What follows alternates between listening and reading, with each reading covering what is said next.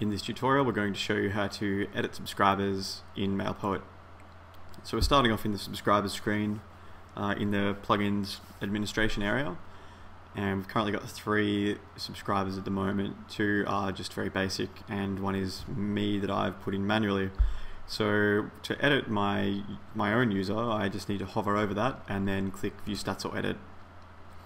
And here you can see we have all of the details available that we'd like to change to this particular user. So you've got the email and the name details, of course, very straightforward, and then you've also got the status, so you can set those to unconfirmed or unsubscribed as you see fit. And here you can actually choose to change what lists you want that user to appear on.